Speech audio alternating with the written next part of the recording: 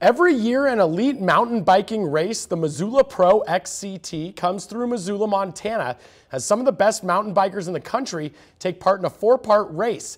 Day one, the first leg of the race, was today. Here's more from Rosignol Ranch in Lolo. The UCI women's and men's elite races began today with the longest of the four legs of the race, the marathon, or XCM. The men's race took off first around 9:20 a.m. this morning. After one lap, Ryan Standish from Summit National Team was leading the pack with a first lap time of 55 minutes and 30 seconds. But Utah Cycling's Keegan Swenson was right on his tail and took over first after a blazing second lap of 54 minutes and 47 seconds, 2 minutes faster than the next racer.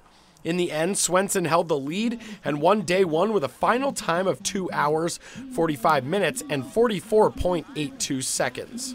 That's great. I mean, I think the marathon day, obviously it's the longest day, so I think it's kind of the time to get the most time possible throughout for the GC. I mean, the big thing is just to get recovered, get food in, hydrate, etc. So stretch a little bit, foam roll, so all the recovery stuff. And then over on the women's side, it was a smaller pack of 21 racers. Chloe Woodruff was coming off a recent win on the short track in Europe, and she looked good early, but the pack was tight with four girls at the top after one lap.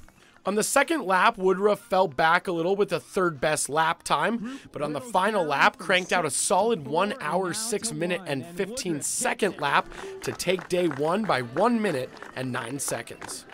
I've kind of slowly been building my confidence on these longer races. It's taken a few years for me. So, I kind of tend to prefer shorter length racing. But I just tried to keep a governor on like lap 2, and so lap 3 I felt pretty confident that I could at least not crack at the end. 6 riders. And let's check out the top racers on the leaderboard after day one. For the men's, Lucas Roenvelder in second place, followed by Cole Patton, Richard Gorey, and Ryan Standish.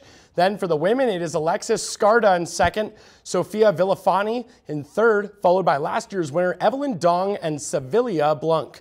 We'll have more coverage from day 2 tomorrow.